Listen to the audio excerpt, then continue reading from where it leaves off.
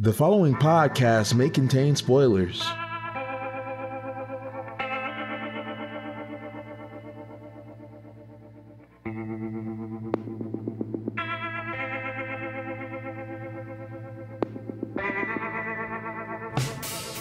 Hi, this is Seth and Kinney, and welcome to the Treading the Path of Heaven podcast.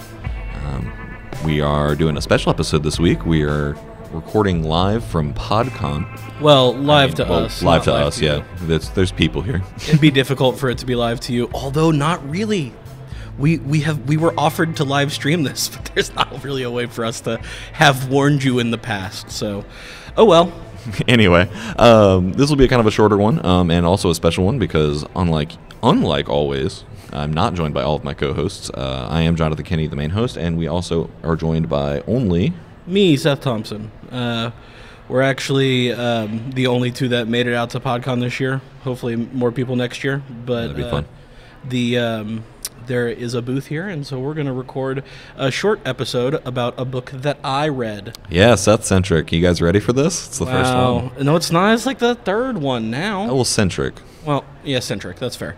The book that I was reading was a suggestion from one of our listeners. Actually, it was one of our iTunes reviewers, but I can't. Oh, you know what? I can. It's not going to be on the iTunes anymore since we switched our hosting.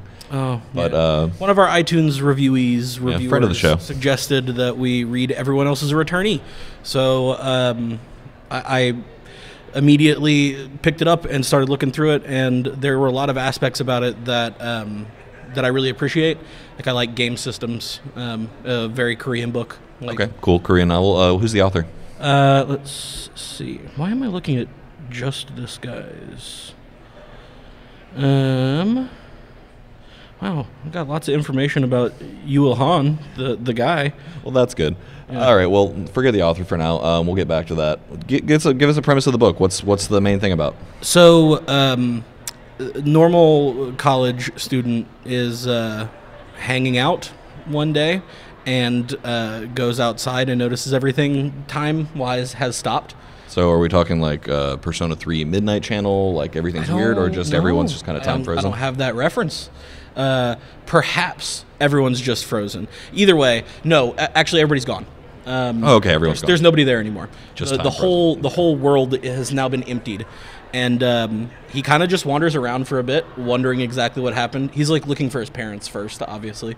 And then an angel shows up and explains to him, "Hey man, why are you here? You're not supposed to be here." Everyone else on Earth, you see, got taken to another world to train because there's this big cataclysm coming. Mm-hmm. And so we were preparing everyone on Earth by throwing them onto this other world. Some of them were going to die for sure, but, you know. I'm so glad there are these kind gods that are so willing to train us up for coming cataclysms. Oh yeah, man. When a cataclysm's coming, you got to be prepared. And if you have a god's like help behind you, might as well. Kind in strong quotation marks here, given that almost always it's not training by slaughter. But well, in this case, it's training by extreme loneliness because he's stuck on Earth. So all right, so like with everyone else, do they give any information about? So the angel just explains like their training.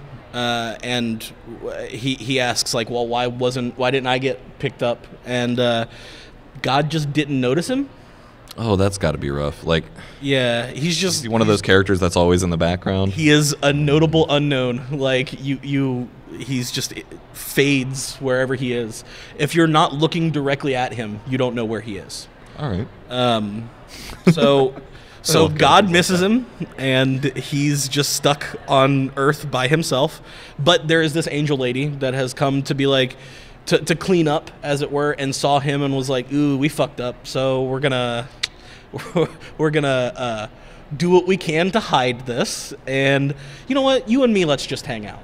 Okay. So he gets taken around the Earth and ends up doing like different kinds of training. So he learns how to like be the best bladesmith. So, Just by him like reading books, or Yeah, no, he goes to all the libraries and reads all the books. Like, so does he just have? Oh yeah, time stops, so he's not aging or anything. So he's just having a Groundhog's Day-esque training montage. Nobody said anything to him, and he kind of lost track of time.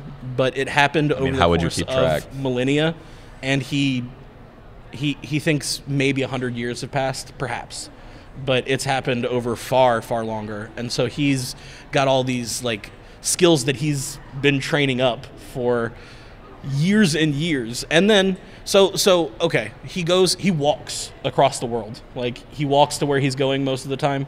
He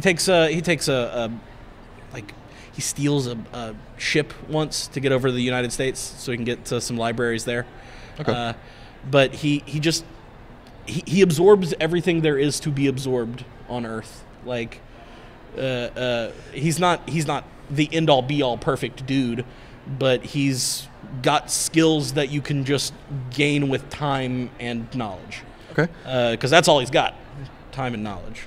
So at the point you had read to, was there had the returnee parts had people started returning? So he's back home and is perfecting some stuff, and the angel notes to him like, "Hey man, they're coming back soon. If you want to get ready, got like a day. They're coming back." So he goes back to his house and is just kind of waiting when his parents show up. His mom and dad were also in the other world, and they came back fine. His dad probably was not the best. It's hinted at multiple times that like his mom was an ass kicker, but his dad just was along for the ride. Yeah, he was just kind of there. I actually think they got put on different worlds because people got scattered. So like they got thrown to different subsets or whatever, and so they didn't really have an interaction for the. I think they were gone for maybe 2 years. Was what they felt. Okay. So he got way more time training than anyone else. Yes. Okay. And so what everybody's come back with is like magic skills. Okay, of course, yeah. Yeah, and he does not have magic skills.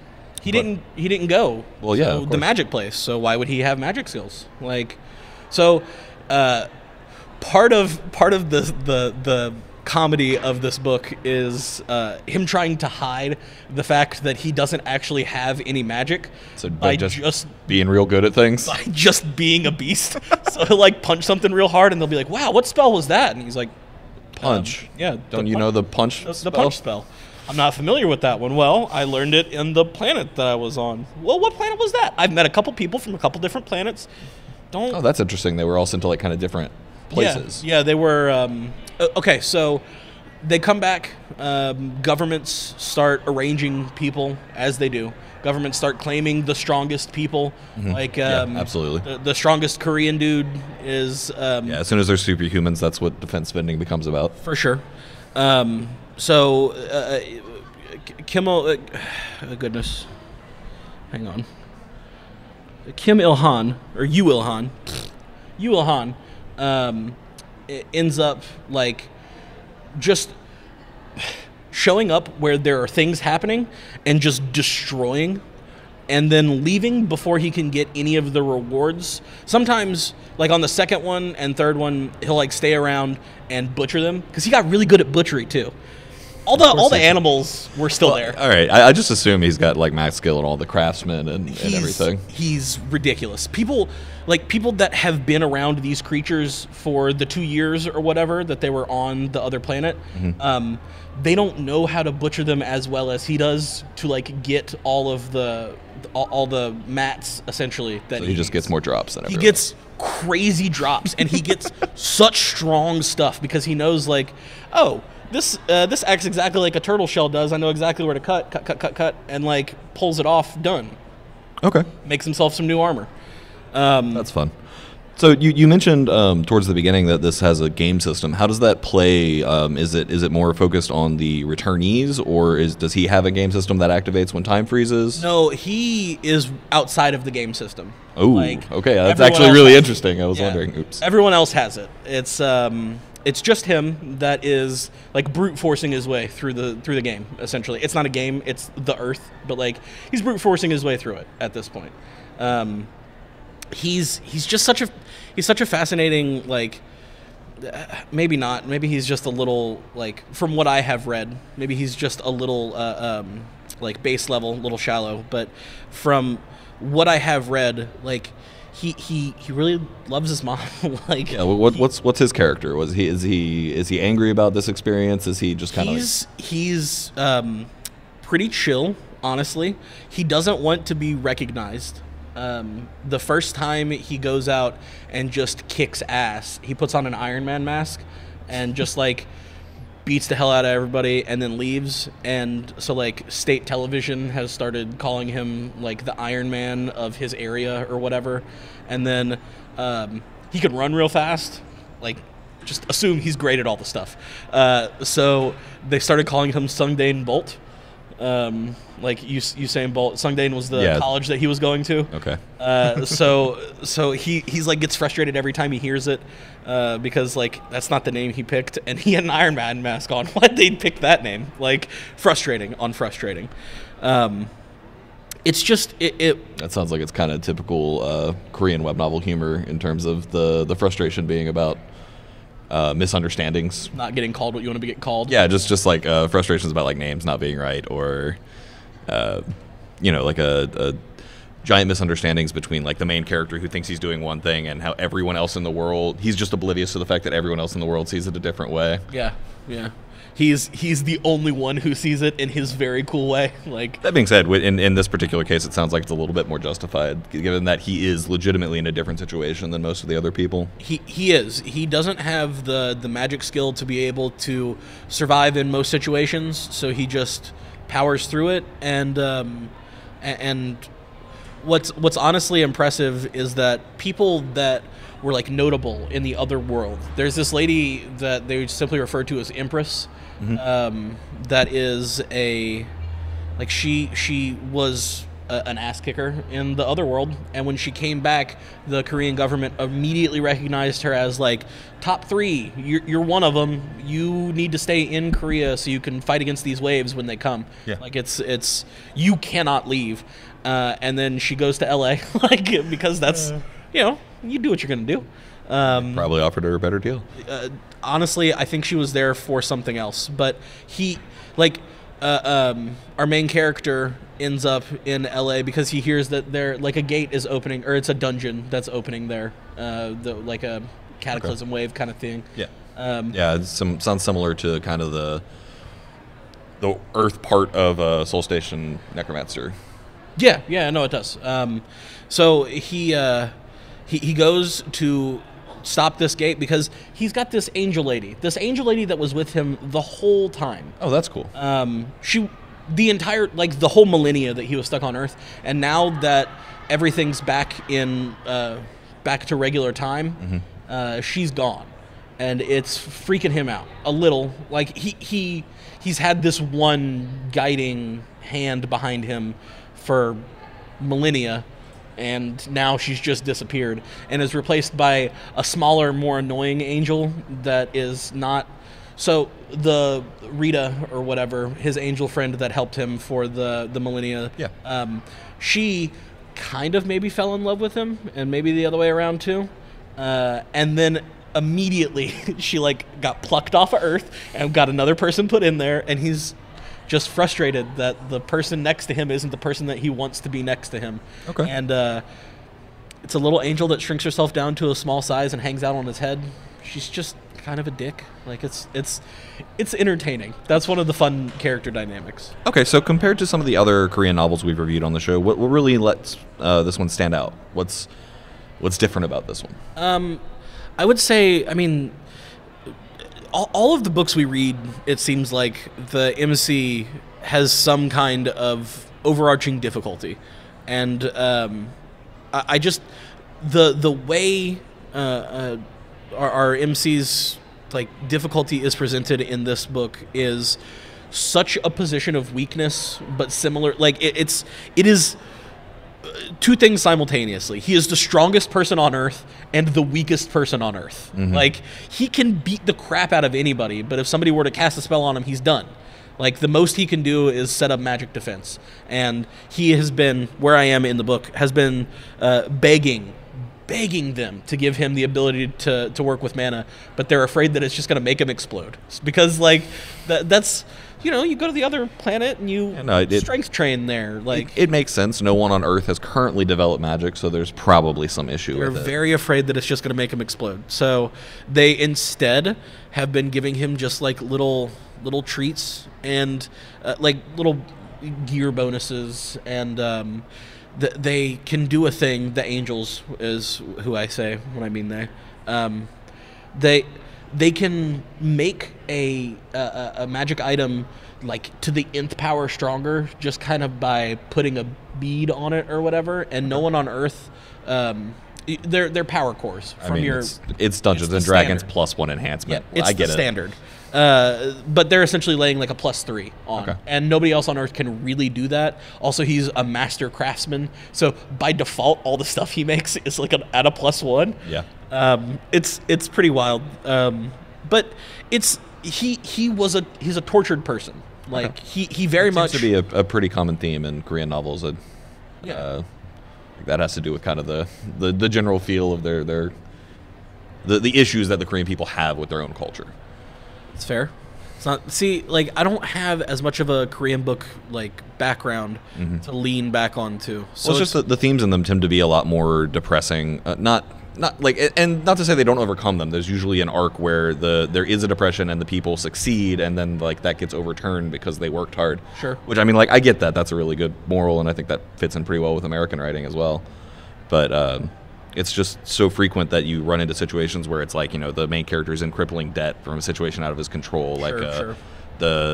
He inherited the debt, and because the grandmother who was taking care of them is enfeebled, they're not able to go sign off the debt, so they inherit the family debt. Like, just like all sorts of these like random situations where people take advantage of the main character and all these things to make them distrusting, and then that builds their personality. Well, a millennia of being alone will drive you insane and also make you like just a ruined person. I mean, yeah, like solitary is usually only so it's usually like, measured in days or months, not exactly. So because we understand the health risks of that, so I can only imagine that must have seriously scarred him. His parents notice, but don't. His parents have noticed, but aren't completely concerned. It would seem his mom knows that something's up. Well, I'm sure for them they were concerned that he was gone or wasn't, you know, sent out. Yeah, they just wanted to make sure he didn't die, like somewhere else. I'm sure seeing him back there was a relief at some level. So just to cap off where I am in the book, so you guys can know how far I got. Right. It's not really that far, you guys. It's like 85 chapters, maybe. At the last chapter I was reading, the MC was trying to convince the angels to send him to an off-world dungeon because it would make him stronger, and there's a lot of stuff he can fight there, and like he needs the power cores to make better stuff. He really likes he's made these slingshot weapons that are essentially there's a specific name for them that I can't remember now, but it's like a almost like a railgun, but for slingshots, and it's intended for you to put it on something and then railgun into it. So it's like a breaker, like okay, yeah, like an armor breaker. Like a piston, or I know what you're talking about, yeah. like the attack that Big O used. Yes, exactly. It is. It's one of those that he is just pile driver.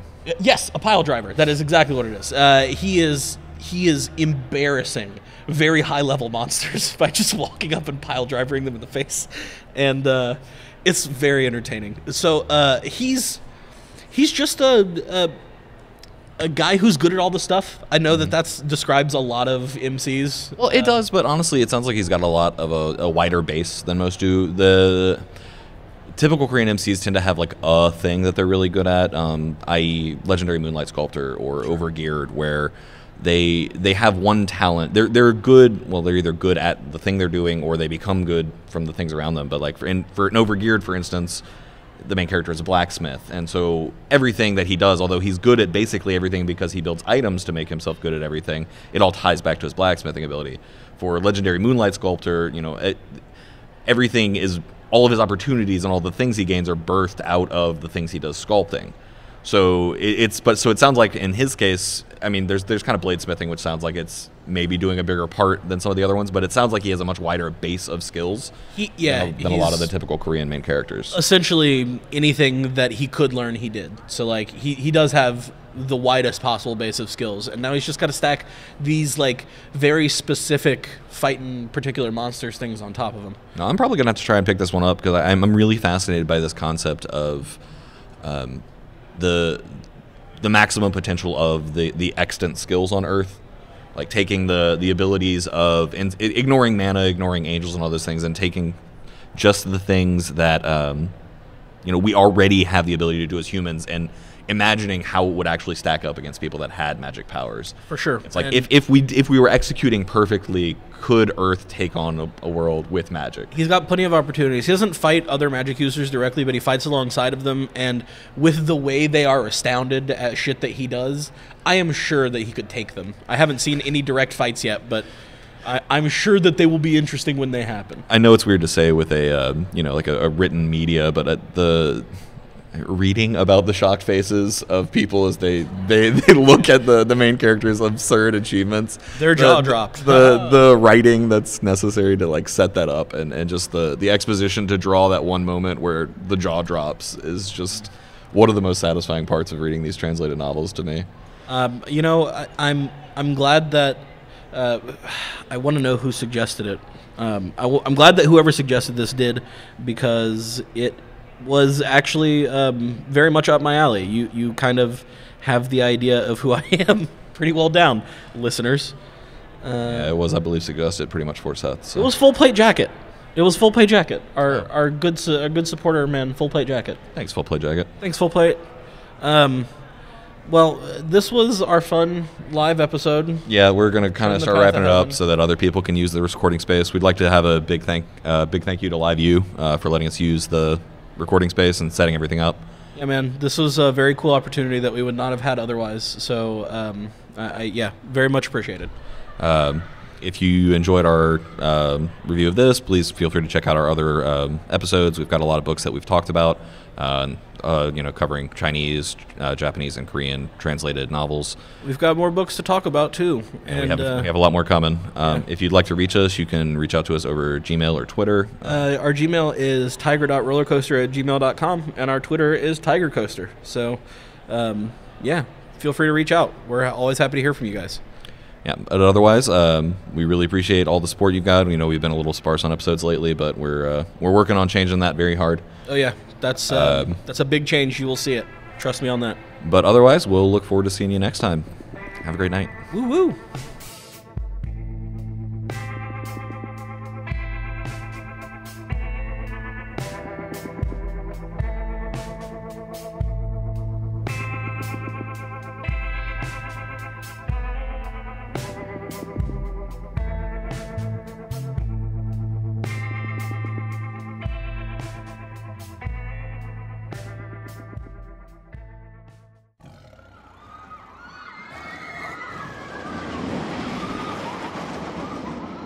Tiger Roller Coaster Productions. Tigers are scary. You try to get off.